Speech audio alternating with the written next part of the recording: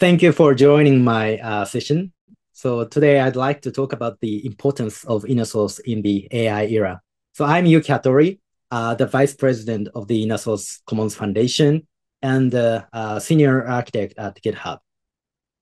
And then before joining GitHub, actually, I experienced various roles at Microsoft. And I'm the author of the book DevOps Unleashed from Pact Publishing. And also in Japanese, actually, I wrote the book about AI-powered coding. Yep. Here's today's agenda. So I'd like to first explain about exploring about AI and InnerSource integration and addressing challenges in making code AI ready, and why InnerSource is key for AI adoption. First, well, as GitHub employee, I get these questions all the time because we have the product GitHub Copilot, and then they are fascinating questions, really. Companies and developers constantly approach me saying things like, oh, we want to feed our code to AI, we want AI to understand our code base, and we want AI to comprehend our documentation or maybe coding guidelines. Yeah, and you know what? These are absolutely valid aspiration in today's AI landscape. But let's talk about AI's current limitation. And I think this is really important to understand. One of the most significant challenges we are dealing with is token limitation. You know, it's likely trying to have a conversation through a tiny window. There's only so much context you can push through at once.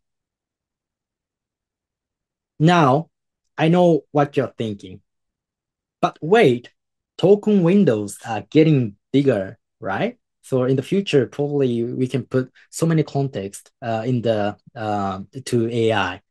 And yes, you are absolutely correct. We are seeing improvement in this area. However, even with larger token window, we are still facing some fundamental challenges. Let me break this down for you. First, ensuring that the AI understands the correct context is incredibly complex. So this is why prompt engineering is so important. And it's not just about feeding more data, it's about feeding the right data.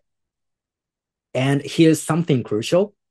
Just because you can input more tokens doesn't mean we should fill them with noise. So we actually need to simplify our tasks for AI, not complicate them. So when you are writing a code, yeah, probably you want to feed every source code or maybe every project code to AI, but it's very hard. So for current AI's situation. And now let's talk about some technical approaches people are considering. First, RAG. RAG is Retrieval-Augmented Generation. Yeah, sounds promising, right? So it's a combination of search and content generation. So recently, it's been getting a lot of attention, actually. But here's a thing. Search accuracy remains a significant challenge. And when we look at fine-tuning, yes, it's expensive. Yes, for example, GitHub recently released custom model feature. It's a preview, and that's exciting. And I think it's a great step forward for the industry. But let me break down the cost factor because it's kind of crucial to understand. We are not just talking about training costs, even though those are substantial, but we are also looking at inference cost. Yeah, think about it. You need to continuously host these kind of large models on high-end NVIDIA chips. That's not a one-time expense, it's an ongoing one.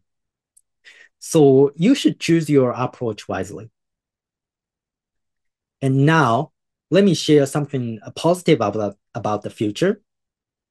There are three things we can be absolutely certain about. So first, infrastructure cost will continue to decrease. So we are already seeing this trend. The second, models will evolve to be both smarter and more efficient. So imagine getting better results with smaller models. And third, we will develop better best practices for technologies such as RAG or maybe React. However, let's be kind of practical for a moment. So when you really think about it, can you justify fine-tuning models for a 5-person project and hosting it indefinitely? So from an ROI perspective, it simply doesn't make sense, right?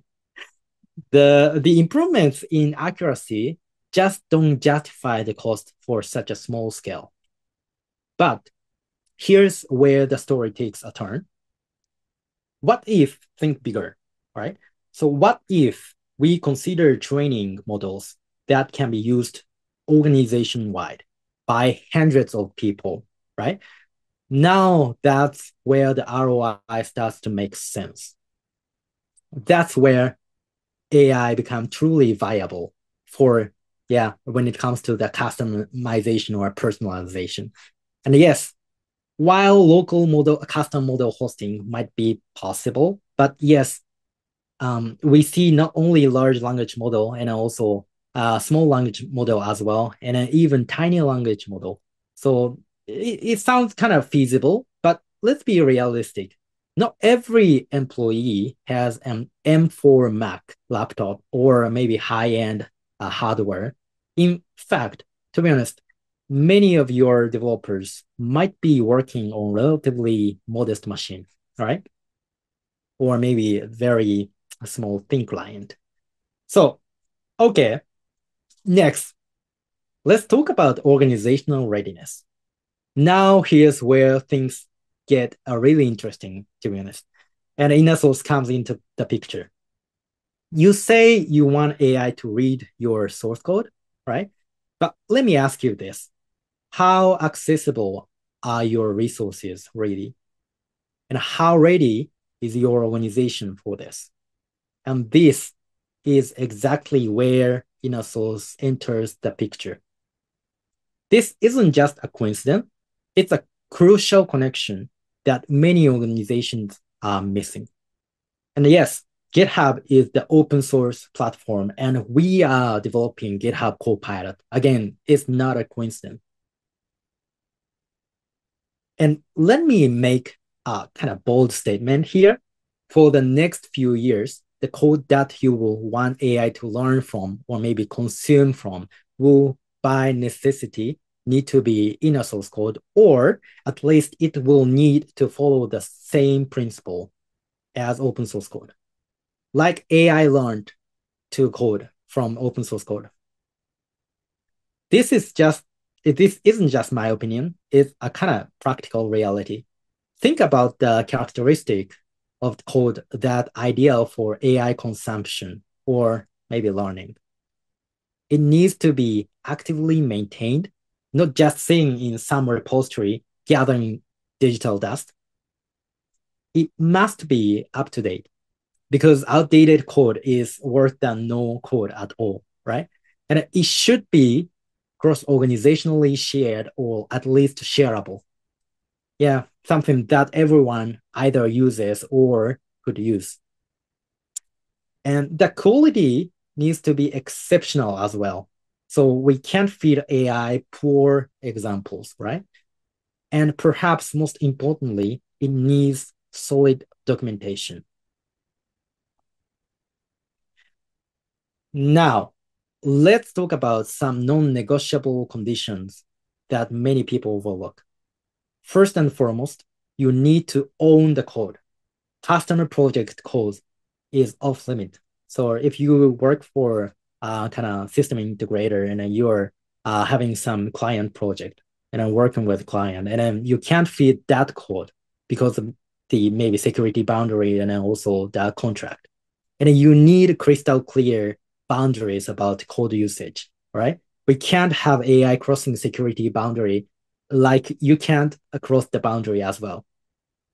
And you need licensing clarity on your code.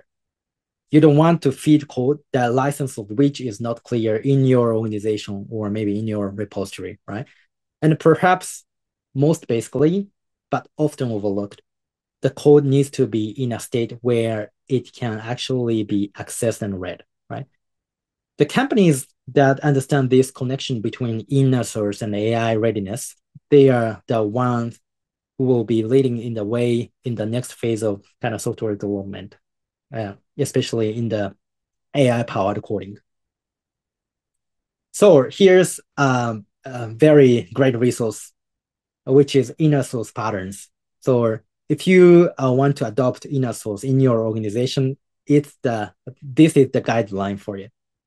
And in this patterns, actually, there are so many great pattern practices about you can start today. I will introduce some of them. So inner source license. So if you put a license in your repository, it's great. So if you wanna someday want AI to learn code from your organization, it will give you some clear view about what should be consumed and what should not be consumed. And trusted committer. So yeah, everything should be up to date if you want to work with AI, even you are trying to provide the code with, for instance, GitHub Copilot auto completion, or maybe you can create a prompt to provide the feed AI. And also, when it comes to fine tuning, your code should be up to date. So actually, in usual cases, especially for the big enterprise, so mentality of maintenance is kind of lacking, right? So trusted committer will give you some clarity about how to share the code and how to maintain the code in your organization. And yeah, let me share something that I think is absolutely crucial for understanding where we're headed. So you see, when we talk about making our code AI ready, we are not just talking about a technical challenge. We are talking about fundamental shift in how we think about code ownership and sharing. We are talking about a fundamental shift in how we think about code ownership and sharing within our organization. Yeah, please think about it. When was the last time for you to try to understand someone else code from a different organization or maybe different department? How accessible was it and how well documented? These questions become even more critical when we are thinking about AI consumption.